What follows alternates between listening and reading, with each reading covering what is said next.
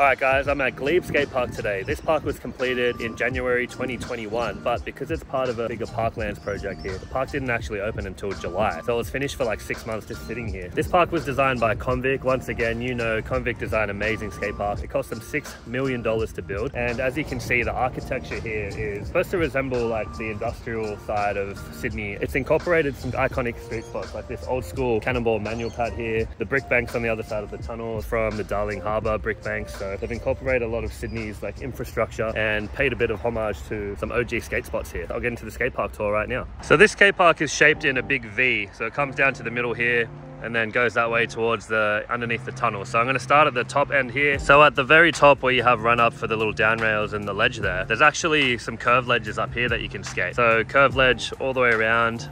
It's got coping all the way around this side too, or you can skate it and then drop into the bank, which is pretty cool that it's not just an empty area that they've made for run up, like they've actually put something here for you to skate as well. So we've got this cool brick bank that goes all the way along the side. There's a ledge there. The locals have put this little thing here to skate, which is sick. The two down rails or the out ledge you can hit from the bank, or you can skate it into the bank.